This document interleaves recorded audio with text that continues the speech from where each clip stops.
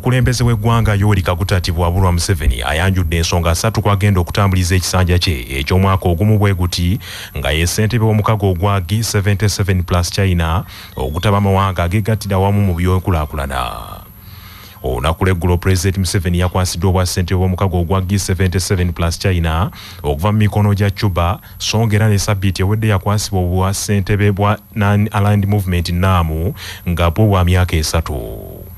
Museveni ategeezezza nti mu kisanja kye eky'omwaka ogumu agenda kwesigama ku nnyingo 3 omuli ey'okwongera ku bikolebwa nga bayita mu kugunjawo amakolero, okuggyawo emiziziko eri obutale bw'ebyamaguzi ebikolebwa mu mawanga ga namukago n'okwongera ku bintu ebigasizaamu abantu omuli amasannyalaze, amazzi, enguudo n'ebirala. Museveni bino abyogedde aggalawo olukuŋŋaana lwa G77+CHINA olumaze ennaku 2 nga luyindira ku sipiikirizo oti Munyonyo mu Kampala. Ku nsonga y'okwongera ku bintu ebikolebwa, Museveni agambye nti kano keekadde bongere okugunjawo amakolero n'okutondawo amakolero aganaayamba okwongera ku mutindo gw'ebyamaguzi ebikolebwa.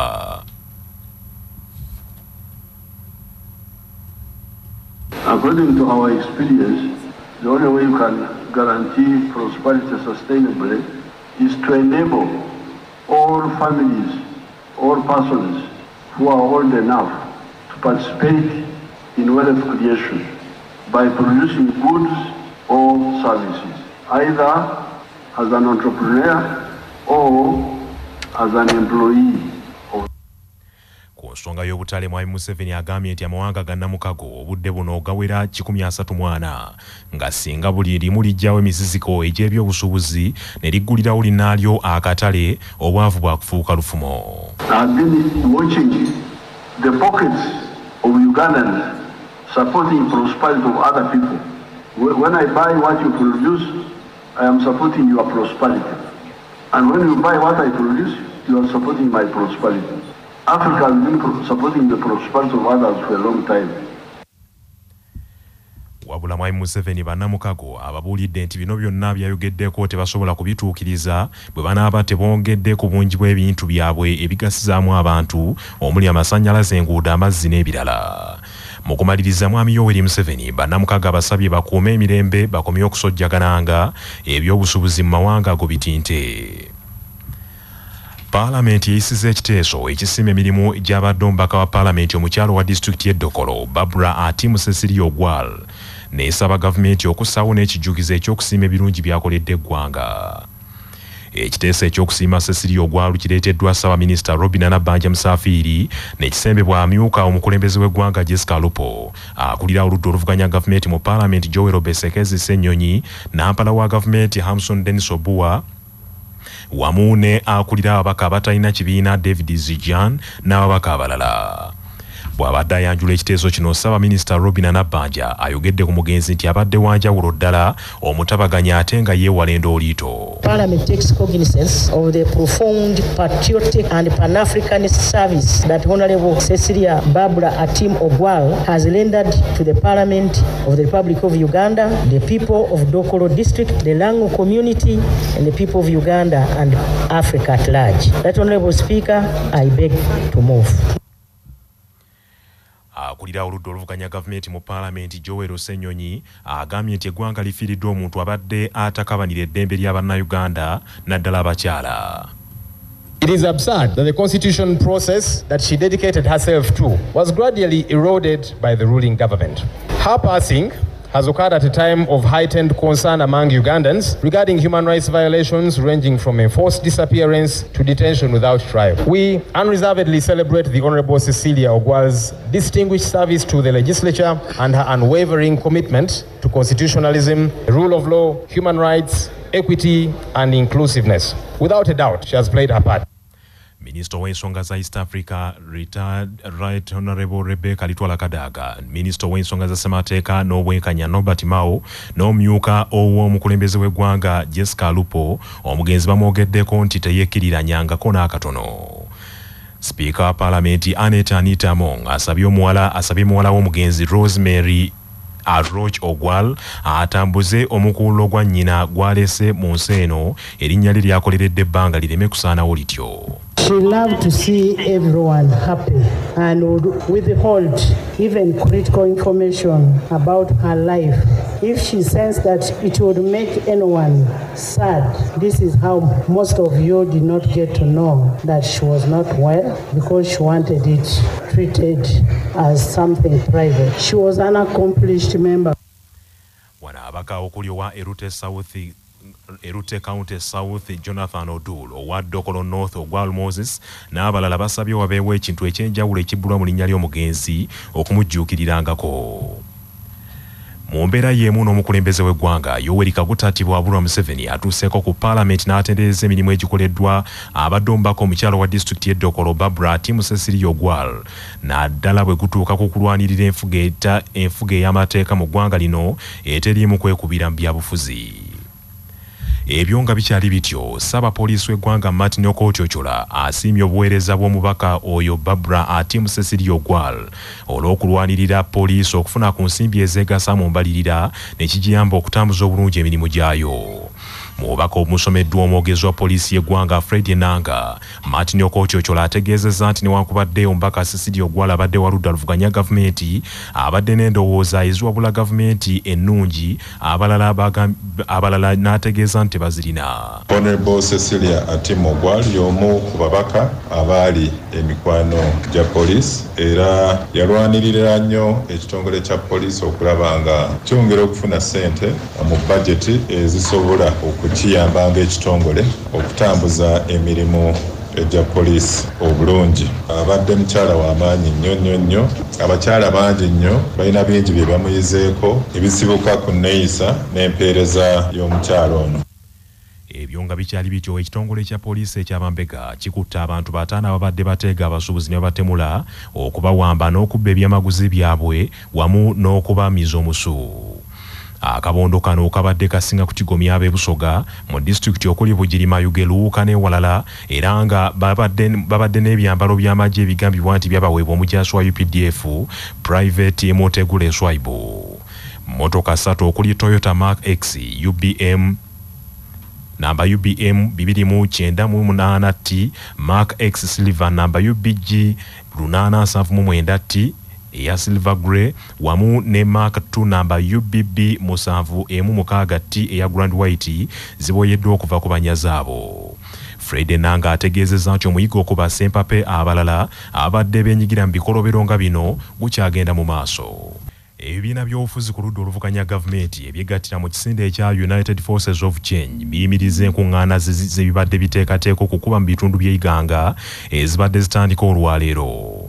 Bannabibiina bino okuli FDC, NUP, ANT n'ebirala bagamba nti basobola kutegeka nkuŋŋaana zino nga ababakulembera tebakkirizibwa kufuluma nnyumba zaabwe mu kadde kano.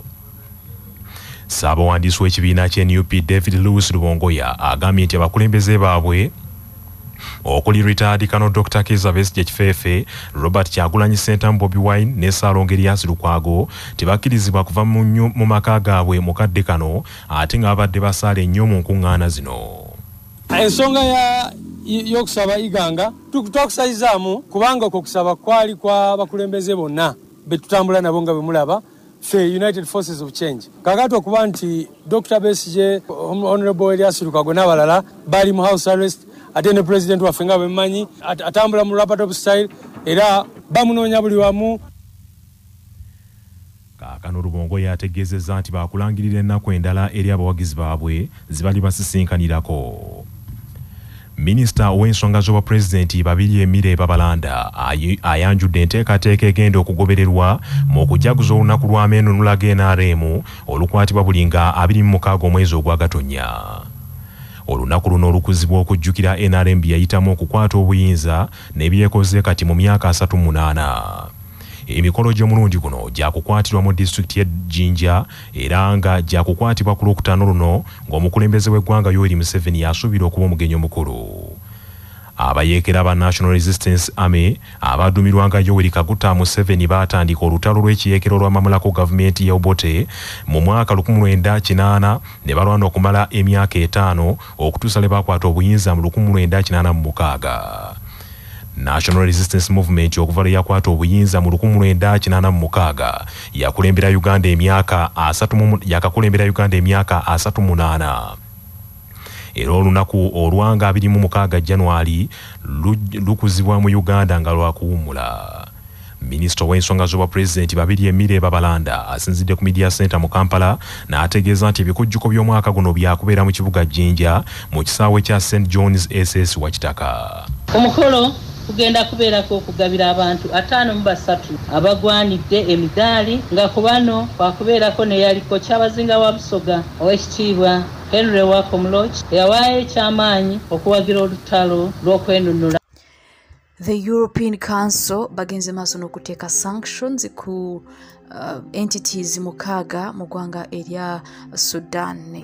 Kigambibwa nti entities zino zisupportinga olutalo olugenda maaso mu ggwanga erya Sudan wakati w'amagye ag'eggwanga erya Sudan n'eggye erya Paramilitary Rapid Support Forces abanaatera okuweza omwaka mulambirira nga balwana mu ggwanga lino erya Sudan.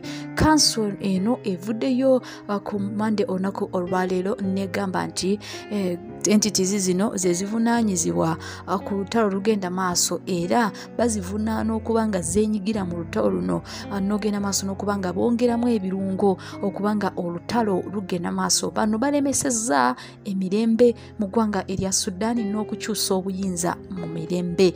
Entities zino kuliko companies bbiri. Kigambibwa nti kampani emu ekole mundu ate kampani endala ne manufacturing emmotoka era ng'emmotoka zino kigambibwa nti zigenda maaso n'okuba nga ziyambako eggye ery'eggwanga erya Sudan mu kuba nga balwanagana n'abajaasi Paramilitary Rapid Support Forces. Kakati kigambibwa nti companies zino bageze maaso n'okuba nga baziteekako sanctions. Kakati amawulire agava mu ggwanga erya Sudan kigambibwa nti omusaayi gukyayiika mu ggwanga lino erya Sudan era kigambibwa nti newankubadde international community yageza kubanga bayimiriza olutalo luno mu ggwanga erya Sudan wabula kigambibwa nti ate buli lukya embeera eyongera okusajjuka. Kigambibwa nti abantu abasoba mu 7,500,000 already badduka dda mu ggwanga lino erya Sudan bali displaced ate abalala bakyali mu maka naye nga tebabitegeera. Abalala bali mu bibira tebakyamanyiika ne mu kibira batambula butambuzi webuziba bubasangaawo webukya ne bubasangaawo mu malwaliro temukyali ddagala abantu tebakyalina byakulya tebakyasobola kubanga ebintu tebikyatambula mu maduuka kwegamba embeera sinungi mu ggwanga lino erya Sudan.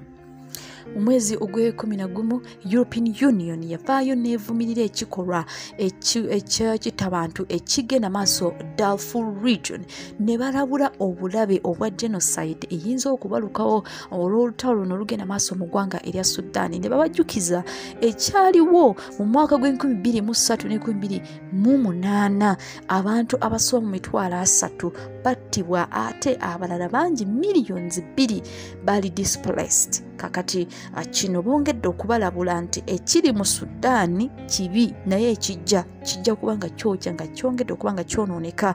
Kakati ba generals bano ababiri IGAD yabawadde weeks 2 zokka okubanga basisinkanye face to face.